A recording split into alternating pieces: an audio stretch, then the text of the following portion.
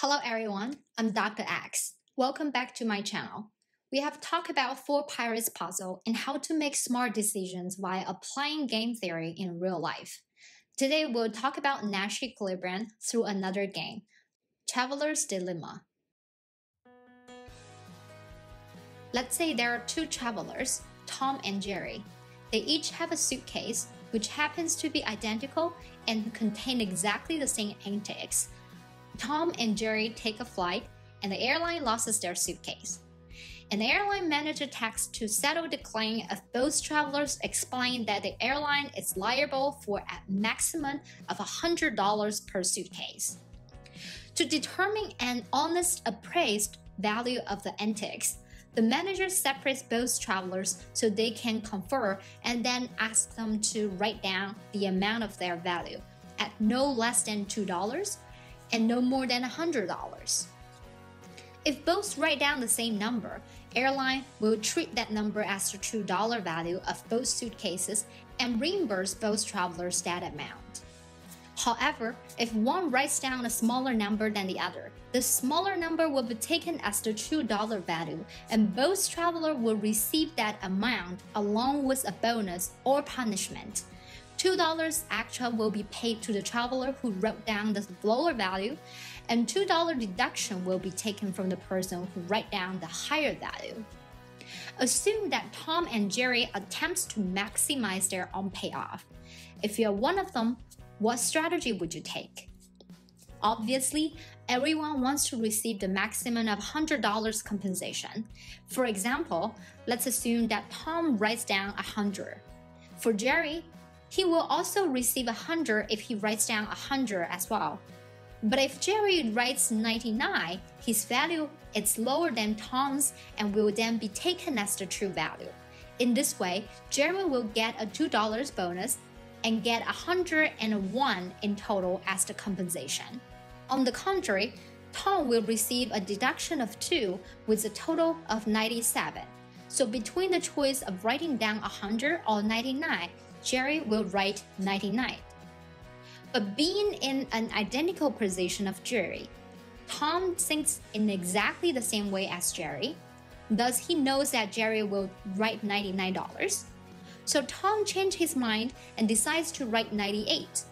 Because if Jerry wrote 99, he will receive 98 plus 2 as his quote is lower than Jerry's. The cycle of thoughts continues until both finally decide to quote just $2, the minimum permissible price. Claiming $2 is the Nash Equilibrium strategy in this game.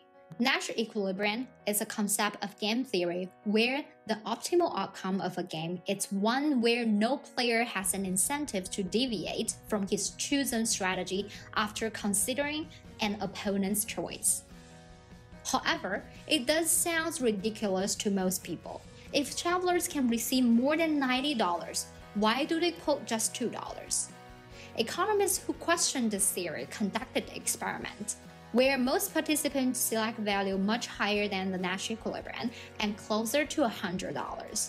But they also admit that they did not think about this problem seriously when doing the experiment, because $2 is way smaller compared to 100. Then economists did another experiment. This time, they used $50 instead of that $2 bonus or punishment. That is, participants who quote a lower value can get a 50 bonus, and the other one with a higher quote will receive a 50 fine. In the new experiment, let's assume Jerry quote $49 and Tom quote $48. The lower value, 48, will be taken as the true value and they will both get paid by 48. In the meantime, Tom will get 50's bonus and Jerry will get a fine of 50. So Jerry cannot receive a single penny but also need to pay $2 to the airline. On the contrary, Tom will get a total of $98. This is not the worst scenario for Jerry. What if Tom only quote $2? Then 2 will be taken as the true value and Jerry will have to pay the airline 50 minus 2 equal to $48. The new experiment result shows that most participants write down $2 this time. This result implies that when the rewards and punishment have increased, people will be more cautious and act more rationally, and their strategy is closer to the Nash Equilibrium. After understanding Traveler's Dilemma and its Nash Equilibrium, can you think of any application of it in real life? A real application is when people line up to buy something in high demand. It can be train tickets, a new iPhone, or recently, facial masks. For example, the new iPhone starts to be on sale at 8 o'clock tomorrow. Then you should be able to buy it after 8 o'clock. However, there might not be enough devices in store, so you have a 20% chance to get it today if you come to store after 8 o'clock. But if you arrive 1 minute earlier, then you will be able to buy it for sure. Okay, it's a typical traveler's dilemma now. First, A thinks he can arrive at the store at 8 o'clock. Then B thinks if A arrives at 8 o'clock, he can get there earlier and have a 100% chance to get an iPhone. So he will arrive to store at 7:59. Similarly, C thinks people will arrive at 7:59. He has to get there even earlier, like 7:58. This cycle of thoughts continues, and the end result is that people will line up much earlier than 8 o'clock, or even the night before the sales day. Game theory is a science of strategy. Sometimes it can help us to make a smart decision in real life. If you like my video, welcome to subscribe, thumbs up, and share it with your friends.